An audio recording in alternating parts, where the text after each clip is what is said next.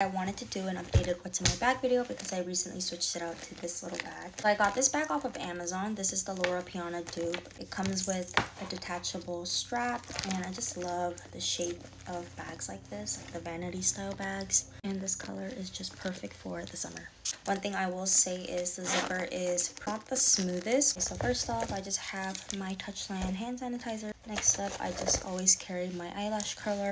I have my wallet. This is the Dior, I don't know what wallet style this is. I have a mini comb, some random receipt, my little mushroom hair clip. I just have my car key, and then last but not least, I just have 2 lip products. This is my favorite lip balm. This is the Naturium Phyto Lip Balm, and then I have this Morphe Drip Gloss, and this is in the shade Shatterproof Mauve, and I'm wearing it right now. That's everything that fits in this little bag. It actually fits quite a bit.